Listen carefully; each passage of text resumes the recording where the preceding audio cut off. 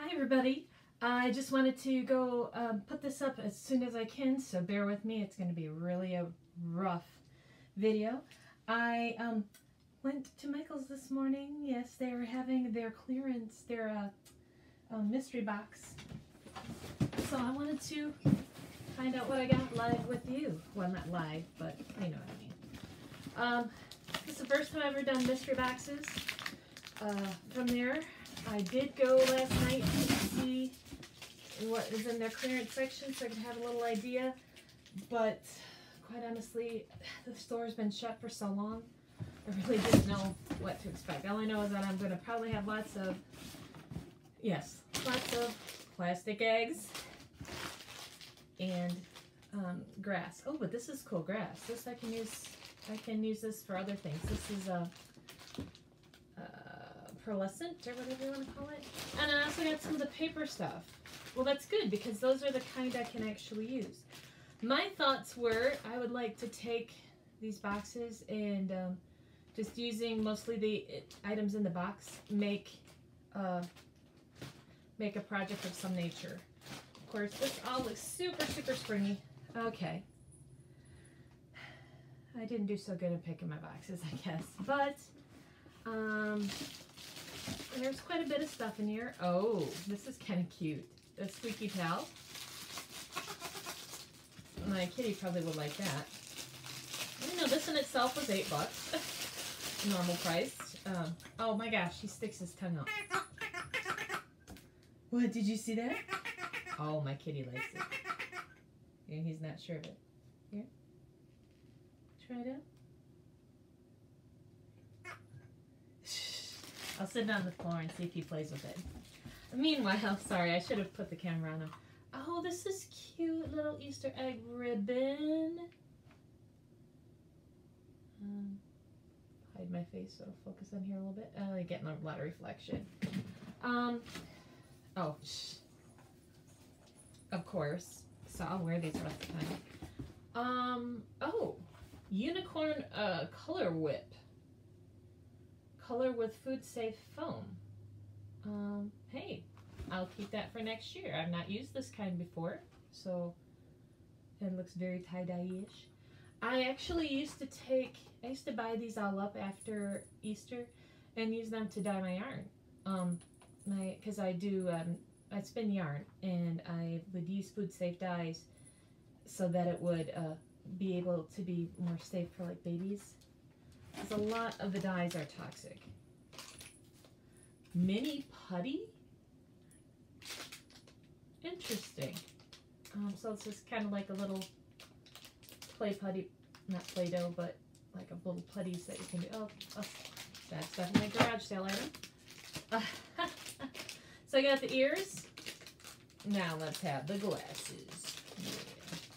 So yeah, this box is pretty much all Easter stuff. So it's going to either go in the garage sale or it's going to go in for next year. There's not too many craft items on it. Sublime. Oh, I was actually looking at these in another store. Those little walking chicks. You know, monetary wise, there is quite a bit of money's worth in here, but I was just hoping it would be more craft than Easter. Oh, this is a surprise egg. Sounds like there's a toy or something inside there. Okay, baskets. Can always use baskets. I don't care if they're Easter. These are cute little plastic baskets. I can use them for school. I actually did some penny shopping the other day. Got a whole bunch of little baskets. And they're all in pastel color, so I guess I do my classroom in pastels this year. Set that back there. Stretchy carrots. Sensory. Oh, great. This will be excellent for my classroom. This is a squeezy carrot, and it's like a sensory tool. So that will definitely come in handy. That for sure will go to the school. Aww, little fold-up Easter eggs and bunnies. Table decorations. That's cute. I actually really like that. I'll use that for Easter next year myself. And we've got some of these kind of Easter baskets. This is the kind I remember as a kid. We use these kinds, so this is kind of nostalgic for me. But I'm going to come up with a way to use these in a craft. I'll probably paint them. Yeah, they probably won't stay these kind of colors. Oh, these always come in handy, baking cups, even though they say Happy Easter on them.